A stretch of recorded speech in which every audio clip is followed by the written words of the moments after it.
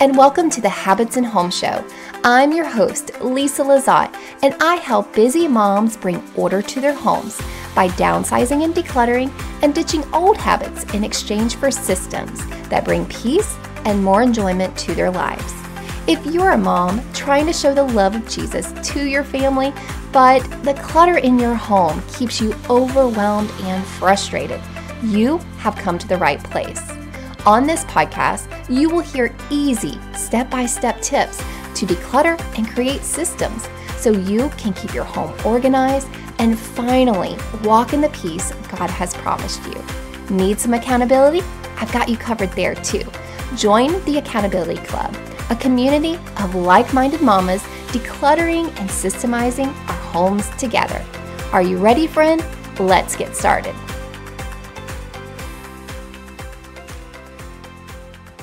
Hey friends, and welcome to the show. First of all, I want to say hello and welcome to all the listeners who are joining me from the Simple Farmhouse podcast. Last week, Lisa Boss had me on her podcast, and a lot of y'all enjoyed what you heard, and now you are binging on all my past episodes, and I hope you are getting a lot out of this podcast. So we're going to continue our series of my favorite home management systems, and we're moving on to system number 3, which is very personal to me. It's our time management system. Now, I have pretty much my entire life been a pretty organized person. I loved messing up my room when I was a kid just so I could clean it up and reorganize it. But when I became a mom, I took in a lot of clutter, a lot of unnecessary things, and I had to weed it out, filter it out, so that I could get some sort of organization, right? We all have our different giftings, right? And organization hasn't really been my struggle, but boy, time management, that's been the thing that has eluded me probably my entire life. I remember in high school being the kid who would wait till the last minute to do her projects. I do my best work in the midnight hour. Now, I have gotten a lot better. I am so much better than I used to be. I remember I would spend hours resetting my kitchen. It would make me mad because my family would have moved on. They're relaxing and enjoying their leisure time, and I would just spend hours resetting my kitchen or doing tasks. Why would it take me so long? I really don't think you ever make change in your life, whether it's clutter, whether it's time management, whether it's working out, until you get to the place of desperation. Like you get really mad at yourself. Like you're mad at the time that you've wasted. You're mad at the food you've eaten. You are mad at the things you have purchased and wasted money on. You're just mad at yourself, right? I'm giving you permission. I am telling you it is okay in Christian love to be mad at yourself, right? Even God said, be angry and sin not, right? So sometimes we got to get angry at things. We got to get mad, like a righteous anger. And we have to get mad at ourselves. Like, yes, have the grace. I am not telling you not to have grace. But sometimes grace doesn't always cause us to change. It's almost like our excuse. We can continue to give ourselves grace and grace and grace upon grace. And we never make a change in our life. So I really feel like to get to any point where you feel like you're going to make change in your life, you got to get to a place of desperation, of just righteous anger.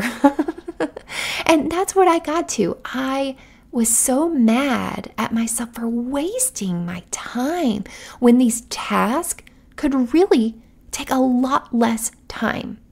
I think a lot of y'all that I have been starting to coach with, perfectionism comes up, and you overthink and you spend too much time doing something because you want it to be perfect, or you are fighting against this perfectionism.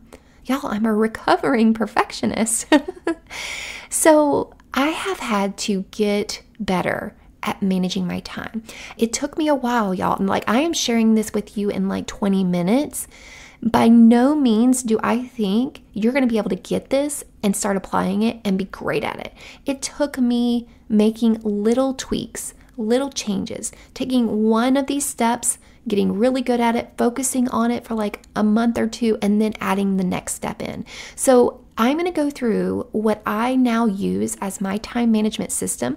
I have provided this entire system in a cutesy little workbook for you that has some videos that go with it, with some downloads and some templates. Y'all, it is the biggest bang for your buck, right? So if you are a visual person and you need hand holding, well, first of all, I do hand holding in my one-to-one coaching. So if you are someone who needs that, you just need to jump past all the workbooks. You've tried them, you've tried the courses, you just can't do it. Then click the link below and schedule a coaching consultation with me, because I will hold your hand and work with you through all of these things, okay? But if you are needing some hand holding and you're kind of like a DIY person, then just simply download this workbook. It has some videos to go with it. It's going to walk you through setting up your time management system. Now, you do not have to do it like me. I always tell people that you have to take what you can, take the good out of this season, whatever is presented to you, whatever God has brought to you, take the good that you can get out of it and apply a little bit of it. Put the other part of it on the back burner, and then circle back around in a couple of months and maybe tweak it or add more to it, okay? So take what I've shared with you, glean from it, and see what you can apply to your life, okay? So I'm going to just share with you what I do. By no means do I think this is going to solve all your problems. I'm just sharing with you how my brain thinks and what I have had to go through in my own life experience to get to the point that I am now, where I am showing up on time. I am not spending hours resetting my kitchen at night. I have systems in place. Like you're probably just starting out. I am a couple of years ahead of you, okay? So please do not think that I want you to jump to where I am right now, okay? There is a starting point for everyone. All right, speaking of starting point, where do you get started with managing your time and thinking about putting in place a time management system? Well, I personally think that step number one is understanding what your personal fundamental needs are. Okay, why is that the first step? Because you have probably been neglecting yourself. You probably feel burnt out. You probably feel like there's an imbalance in your life.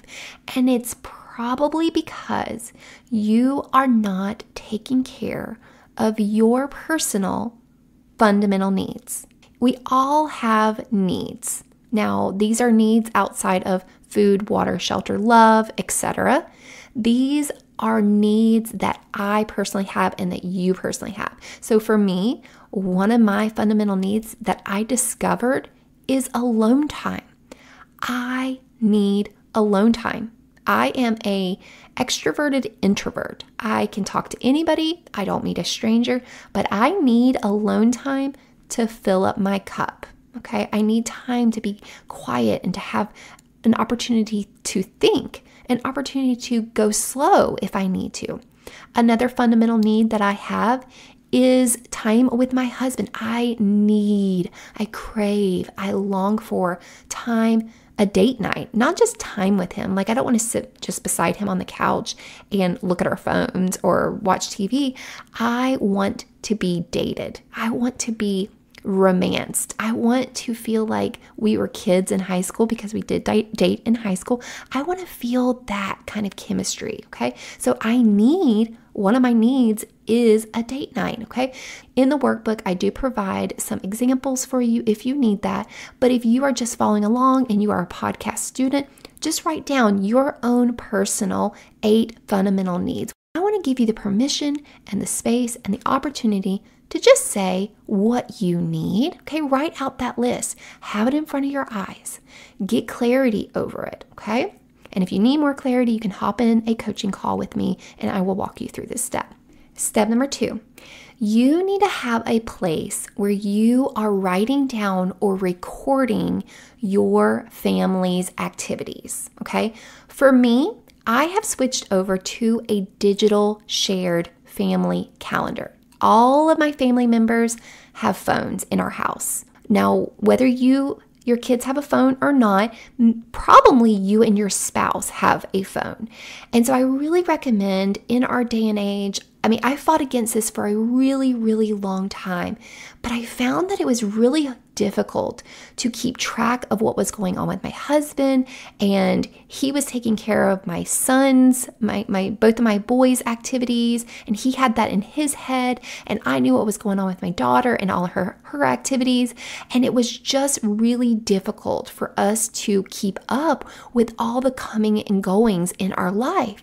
And he was really good at using a digital calendar, and so he tried to share it with me for years, and it finally clicked.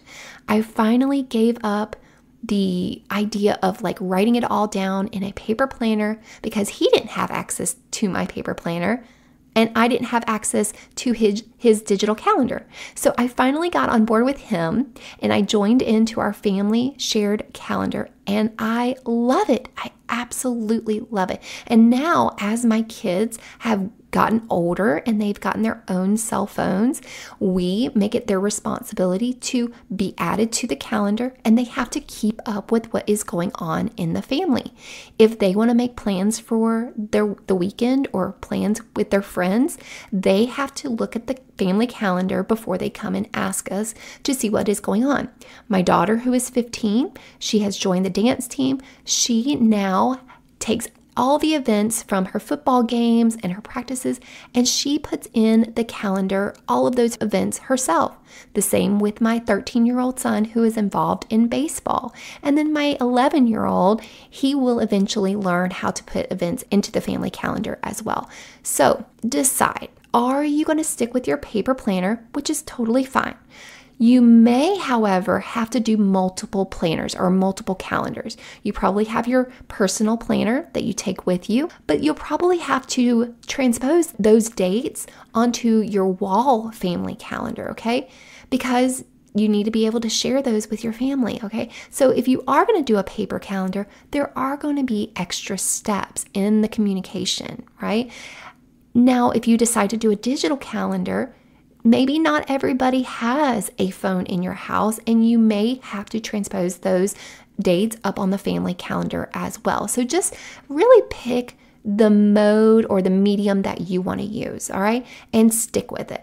The whole thing about time management is that you have whatever system you put in place, you really need to try it out for at least 90 days to see if it's working for you, okay, before you move on or change it. All right, so step number 2 is to have a designated spot, whether digitally or physically, where you are recording events and appointments for your family. All right, number 3.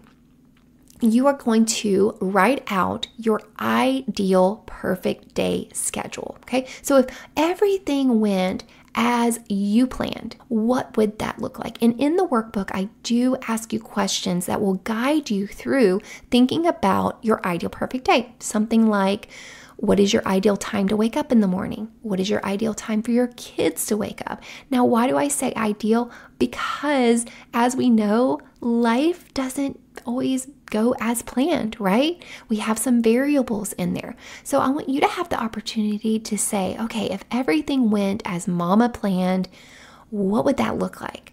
Get some clarity over how you want to spend your day, okay? And write it out, whether you do it in the workbook that I provided for you or you do it on your own on a piece of paper. Write out your ideal perfect day. Start every day with the ideal time that you're going to wake up and the ideal time that you are going to go to bed, okay? Step number 4 is to set up your designated daily to-do list. Now, I tell you, in the workbook, if you are going to do a digital family calendar, then it will probably make sense for you to do a digital daily to-do list.